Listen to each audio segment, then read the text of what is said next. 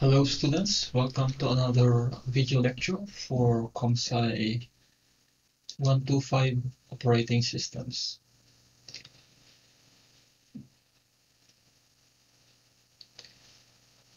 In this chapter, we're going to look at translation Lookaside buffers. Basically, the TLB is used to speed up the translation of virtual address to physical address using hardware support. Let's get started. So TLB is part of the chip's memory management unit. So the memory management unit is responsible for translating virtual address spaces to or virtual address to physical address. It's basically just a cache, a hardware cache, which speeds up the virtual to physical address translation of popular or regularly accessed memory area. Here is a diagram of how this works. So here we have the memory management unit. Let's say we have the CPU, and the CPU will generate a logical address, logical or virtual address. Now this virtual address will be, as described in the previous chapter, will be dissected to obtain the virtual page number, and there will be a TLB lookup on the MMU. So it will check whether so after dissecting the logical address, you're going to get a V, or the VPN, virtual page number. So the virtual page number, okay, the lookup will check first if the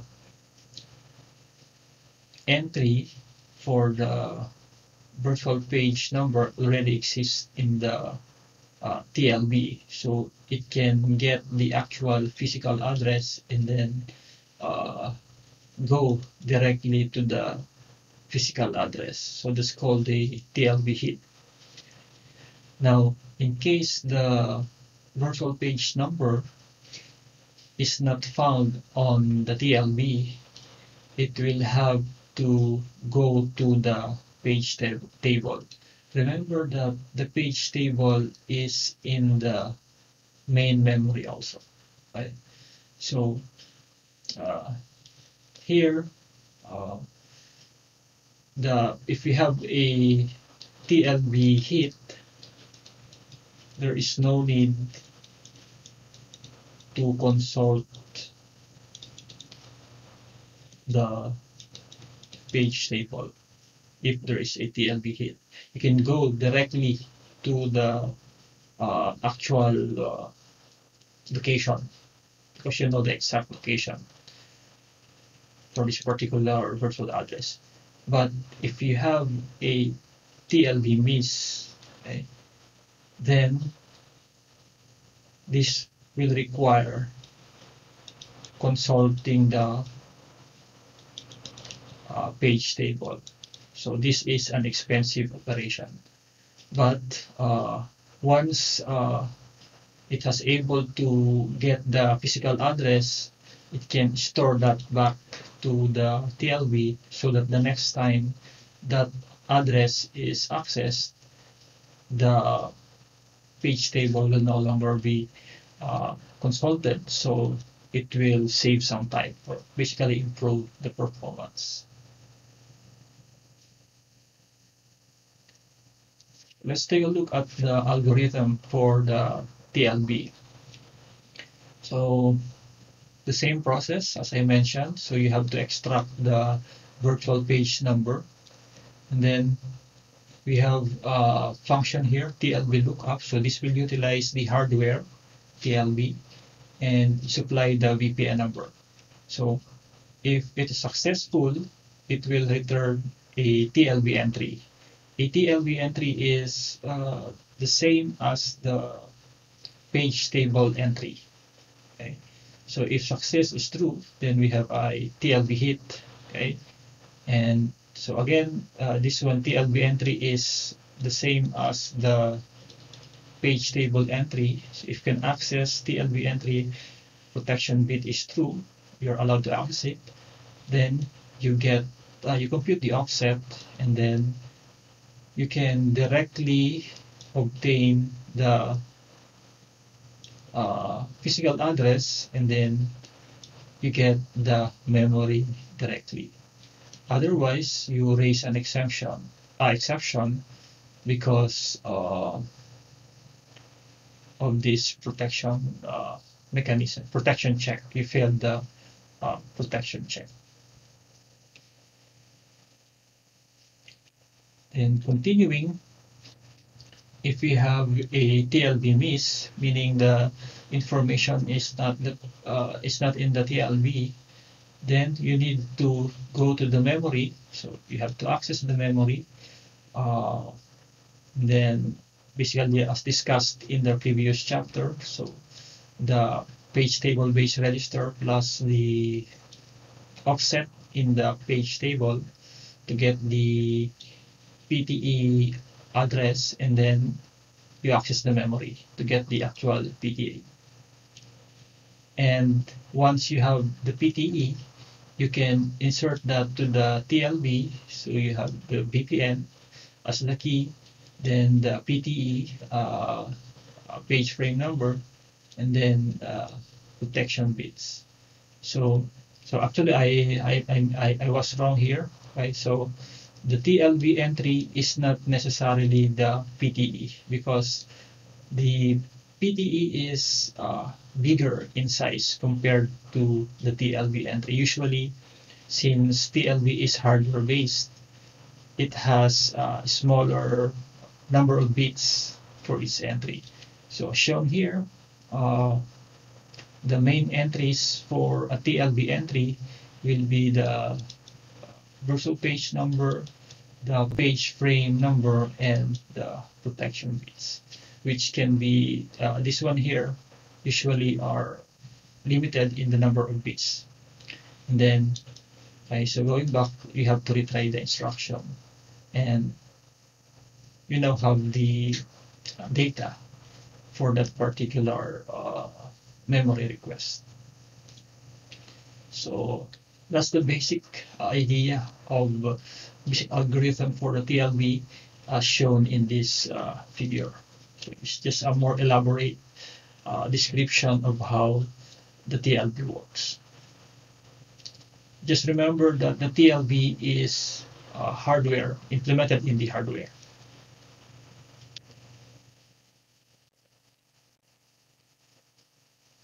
So let's take a look at an example of the advantages of having a TLB when we have paging.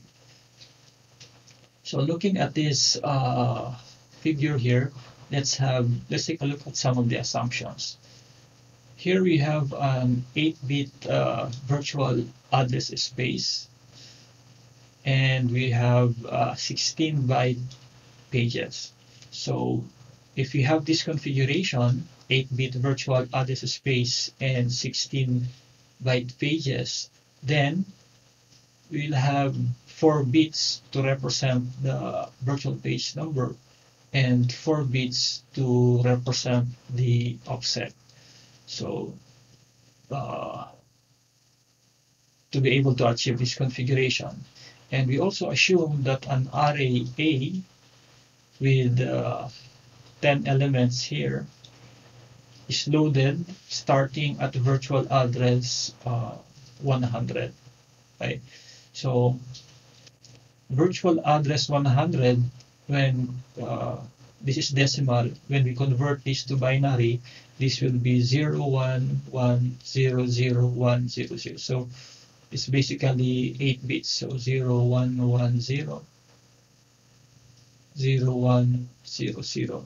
So given this configuration, this will be the VPN Again, we have to analyze the address VPN, and this will be the offset. So VPN here. So in decimal, this will be 0, 1, 2. So this will be, in decimal, this will be 6. So as you can see, this is on VPN 6, right? And then the offset, this will be 4. So this is the location of the first element of the array. Now, since the size of an integer is 4 bytes, so we have this element occupying this 4 bytes here. So this will be the configuration of this example. Now, what will happen if we use a TLB in, if you have a TLB using this code? Recall that in the previous chapter, we traced almost the same process, wherein in the previous chapter, we did not have a TLB. Now this time, we have a TLB. So let's look at the access pattern. So using this loop, we first access the first element. So initially, if we have a TLB, so the address is 100. Using the algorithm here, okay, we were able to extract the VPN number to be 6. Okay? And let's say that the TLB is still empty. So the next step is to look up. So we're going to look up 6 in the TLB. If in the TLB is still fresh, then this entry will not be present in the TLB. So we're going to go to the else part. We're going to have a TLB miss because let's say the TLB is still empty. So we're going to do this, and we represent that as a miss. Right? Now, when we access the next element, okay, this will be at offset 104. Okay, this will be at 104. Okay, so let's say 104. So if we have, so we're going to convert this to 104. You're still going to get the same VPN number. You're still going to get the same VPN number 6. So since it's already in the TLB, it will be a hit. So there's no need to go to the, there is no need to go to this step. This is an expensive operation, memory access. Then when we access the third element again, when we access the third element, this will be at let's say 104, 108, address 108. Right? So at address 108, if we apply the algorithm, we still get the VPN of 6, and it's already in the TLB, so it will be a hit. Okay.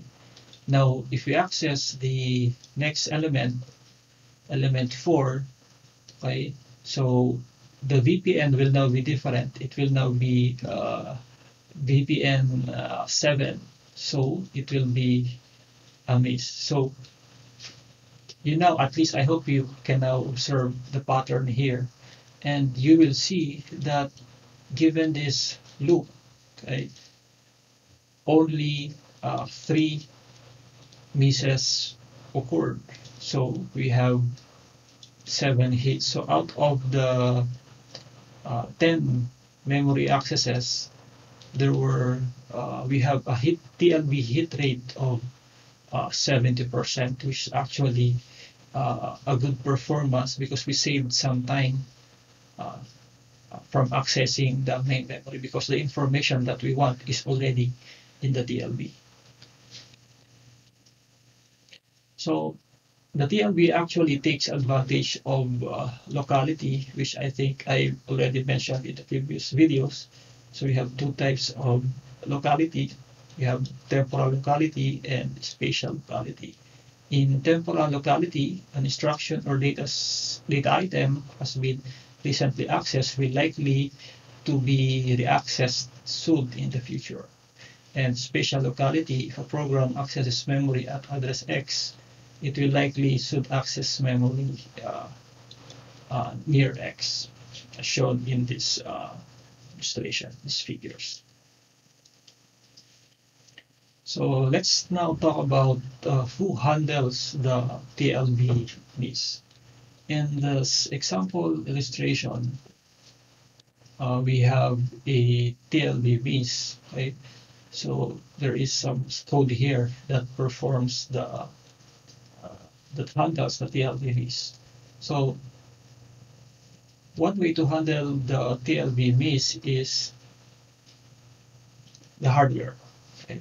So this is usually performed in complex instruction set computers, wherein the hardware has to know exactly where the page tables are located in the main memory, and it is the hardware that performs the handling of TLB miss. So it's a hardware managed TLB. So this is better if you have a CISC hardware, but some machines are RISC or reduced instruction set computers, so they don't have the capability or the hardware to handle TLB misses. So it's actually the software or the kernel that manages the TLB misses. So on a TLB miss, the hardware raises an exception. So what the hardware does is just to simply raise an exception, and there is a exception handler or a trap handler within the OS that basically is responsible just for handling TLB misses.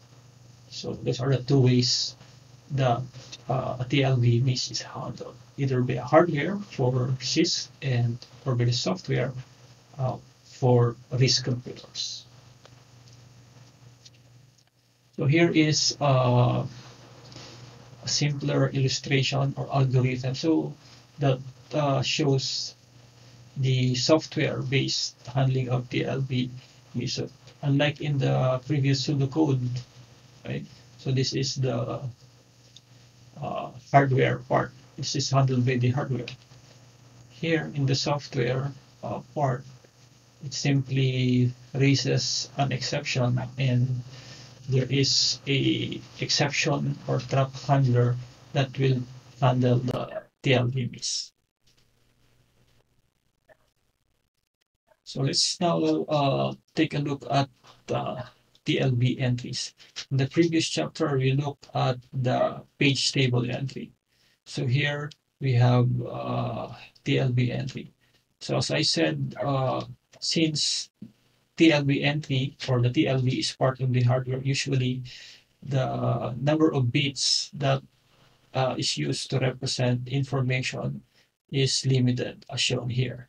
So one important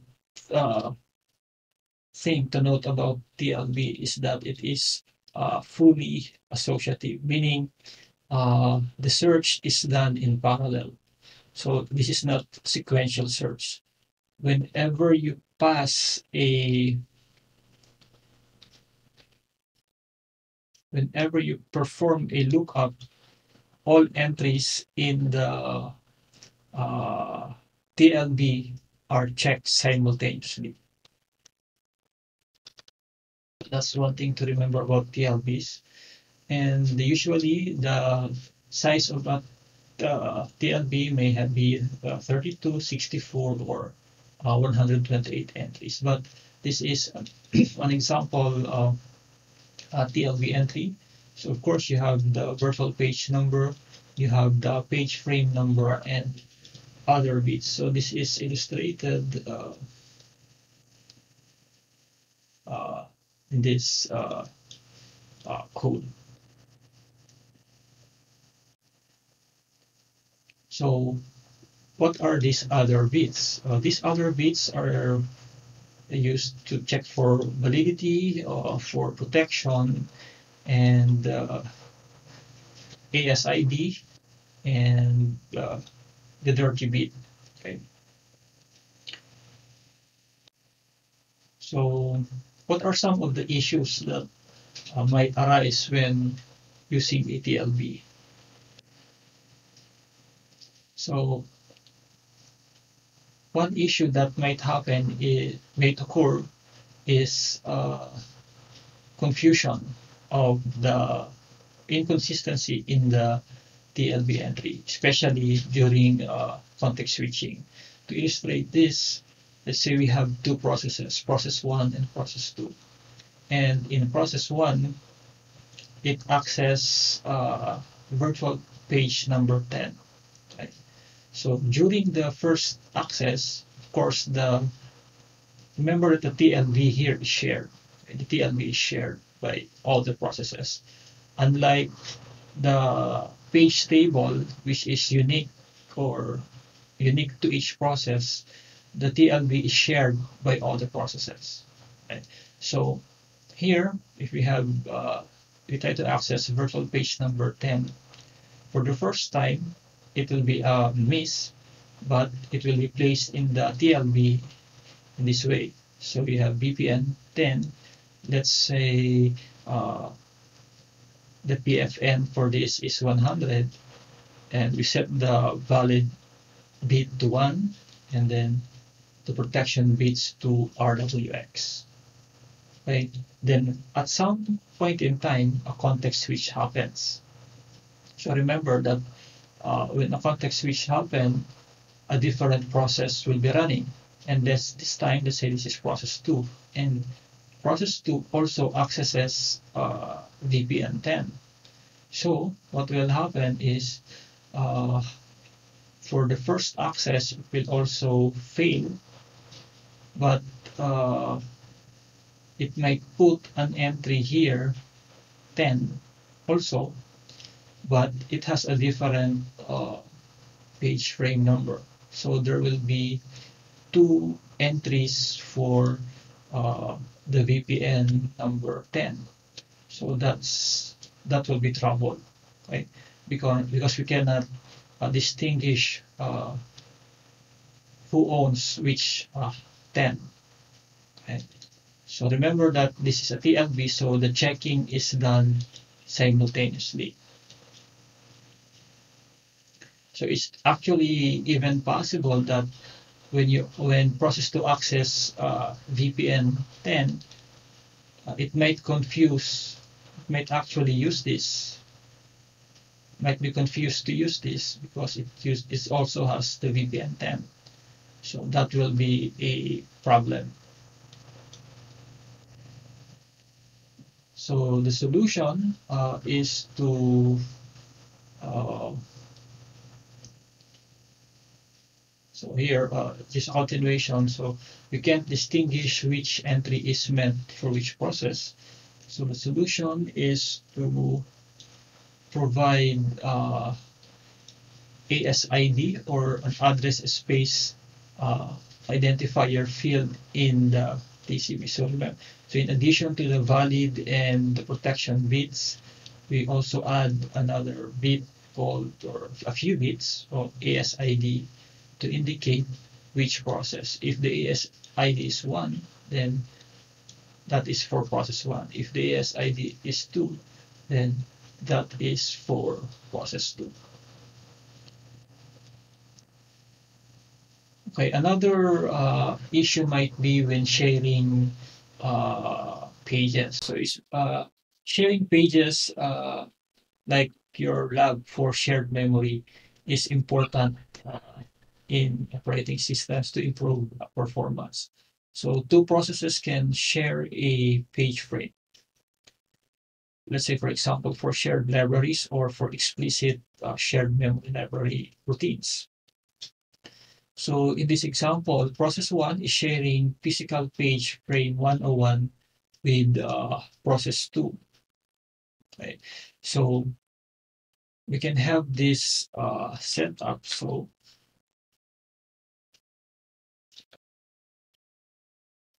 page frame number 101 and page frame number 101 are in the physical memory. So that means they are the same location in the physical memory.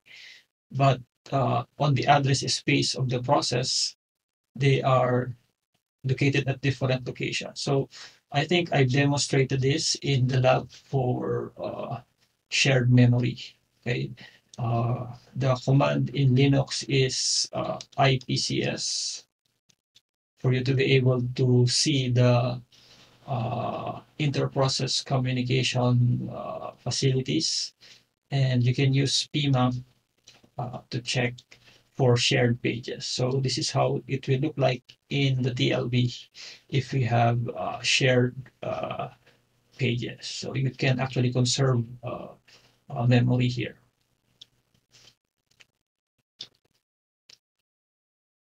So another issue is TLB replacement policy.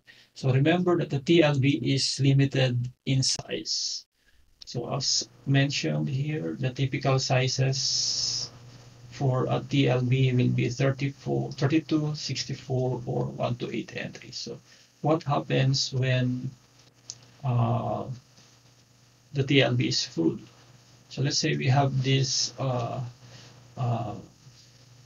reference series, a series of references. So a common approach for replacing a TLB entry is by the list, it's called LRU, least recently used. You evict an entry that has not been used for a while. Okay?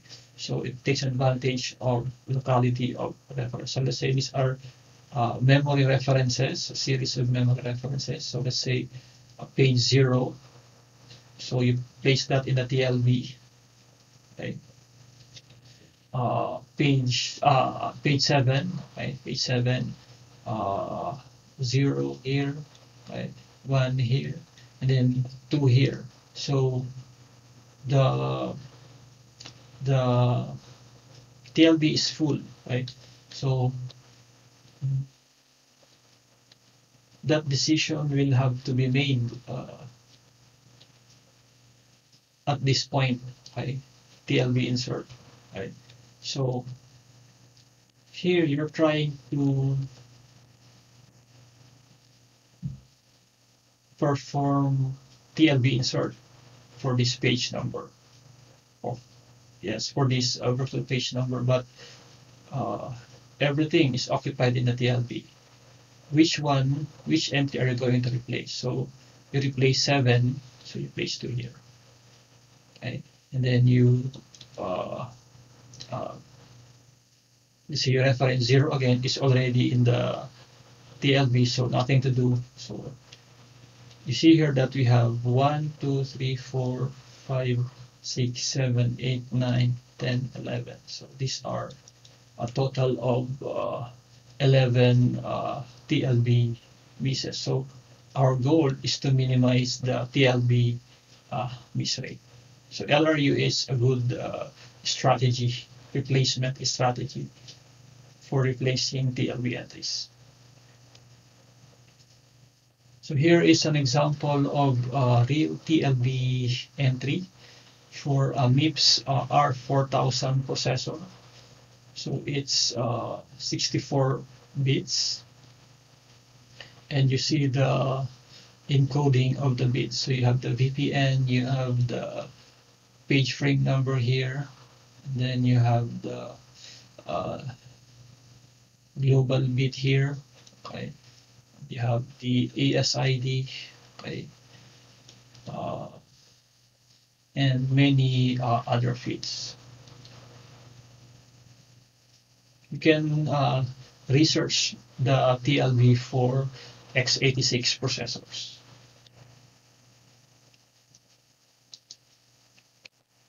So I guess this ends this chapter. See you on the next video.